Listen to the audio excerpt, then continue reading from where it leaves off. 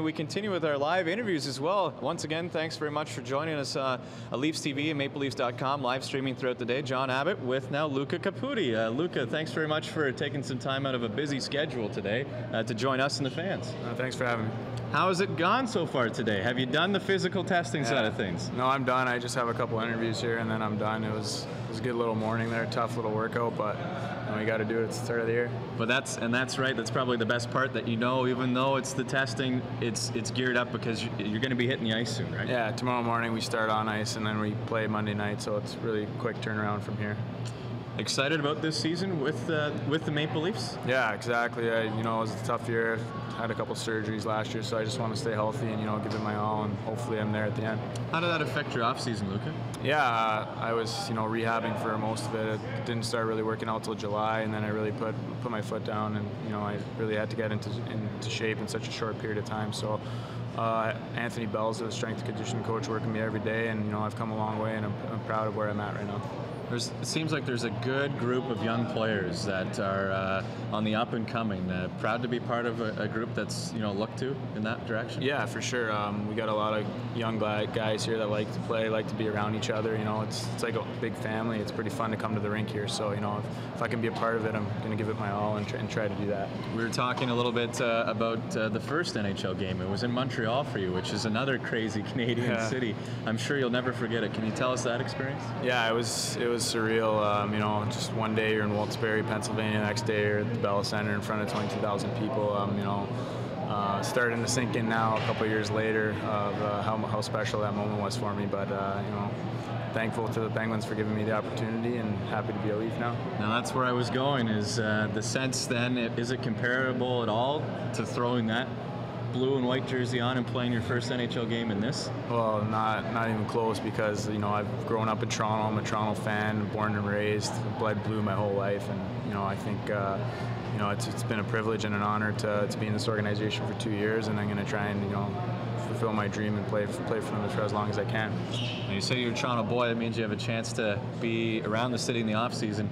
Are you a golfer? Do you get to enjoy yourself with anything that way? Yeah, I golf frequently. I can't say that I'm that great, but my game's come around in the last couple of years, I think. Well, can you at least let us in on the fact that maybe you beat the guys you go out with? Sometimes, some guys are better than others. I can't really beat. They'll remain. Oh, okay. I was going to say they'll remain nameless, so we don't have to ask them about it. Those two guys, I'll give them credit. They're good, but a couple other guys, sometimes I get the upper hand on them. Now, I guess we found out this morning through doing interviews like this that Tyler's a big gamer. Yeah, he plays COD all day. I live with him, so I have to deal with his friggin' gun shooting the whole day, and I put up with it because I just stay in my room and that's my man cave, watch TV in there. So so that's not your cup of tea. It is what it is. We're great friends. He's a great roommate, so I just put up with it.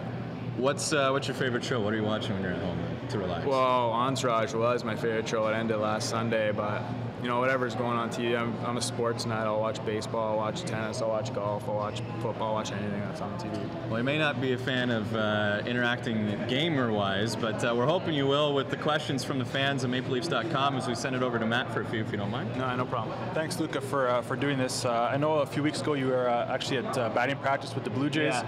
And somebody was asking, you actually got a Jose Bautista signed bat, so they're just asking what you're going to do with it and what you talk about that a little bit.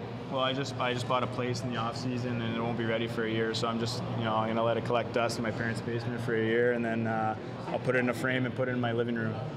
Now, what was it like for you? Like you said, you had some surgery. You couldn't really play a lot last year. What's your mindset like going into this season? Well, it's mentally it was a tough year for me. I just have to be confident, trust my game.